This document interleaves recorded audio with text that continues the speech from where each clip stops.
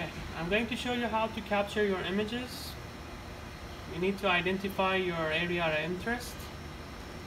Once you identify the area of your interest by navigating on your sample, you can start increasing your magnification. Then in order to have better focus on your sample, instead of doing it on a whole window, you can double click here and make the window smaller, and then using the find knob, try to find your focus point. So I'm trying to focus on the sample right now. In the meantime, I need to make sure the astigmatism is not there and then adjust it by the astigmatism knob. A little bit of astigmatism is there, but it's not important in this case. Let's go around 200.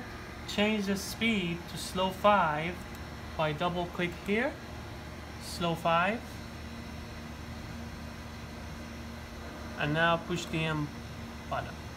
This will capture your image. You can digitally enhance it by going to PCI software and then save it, or you can save it directly by selecting it here and save it from here. Any of these modes, you can select it and take your image on that mode. Either secondary, Z contrast, or TE works the same. You find your area of interest, use the reduced area, focus on your sample, slow 5, and push the M button.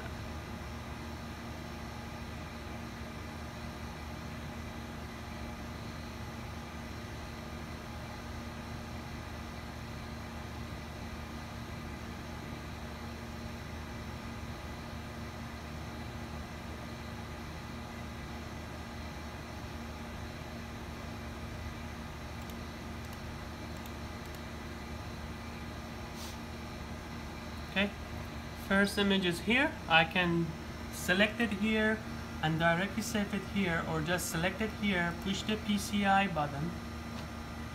It will open in PCI, process, histogram, push auto. Can digitally enhance the quality of your image. Okay, and then from here you can save as or export your image to your folder. Remember, all the images for this microscope on our drive TEM drive D. Make a folder with your name and save your images from here. The users are not allowed to use their flash drive on this microscope. They can retract their data from the computer out there with the sign TEM and SEM images.